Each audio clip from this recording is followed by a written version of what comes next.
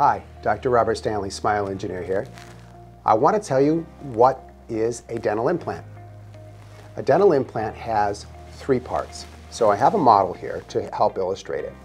The top part is the part you actually want. This is the part in the mouth, is called the crown. It's what you want. You want a replacement tooth. If we take this part off and set it aside, you'll note that there is an abutment. This part here in the middle, and this part screws into the implant. If I unscrew this, it comes out, has a little thread on it, and it's customizable. So we have different shapes and sizes in the office to allow us to customize this to your solution. And then we have the actual dental implant, which is this part. This part, if properly placed, you never see. It's like the foundation for your house. If you pour a foundation for your house, you never see the foundation once the house is built on top of it because it's been properly done. So properly placed, you never see this. So all implants have three parts.